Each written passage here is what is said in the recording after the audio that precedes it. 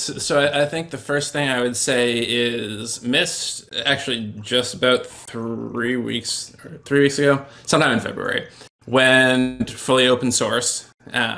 So that's out there. I would kind of classify Mist, this is my personal opinion, that I don't know if everyone at Livepeer would agree with me, but my opinion is that Mist is the sort of technology that doesn't necessarily need crypto economic incentives. Like it basically abstracts away a lot of really hard parts of video.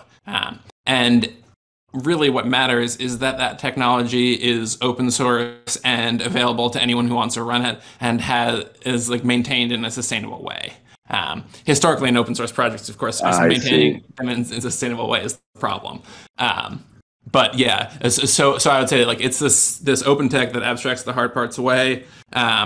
It does tie into the Livepeer network in that a broadcaster is more likely than not going to need some kind of a media server.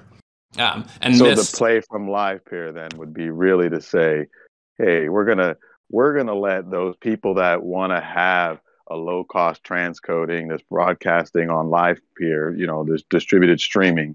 You can do the ingest through Mist. You manage it, but you don't need to be the expert in video tech and all of the ins and outs of all of that. So having that is just complementary to just getting more work on the network is really what it ultimately boils down to, right? Exactly. And if you look at so the mission of the Livepeer project, which independently of Livepeering, is to build the world's open video infrastructure. And that means, in like the Livepeer network is a part of that. But so is the sort of technology that like Mist that makes it usable. I see. Yeah. I would add just to wrap it up there.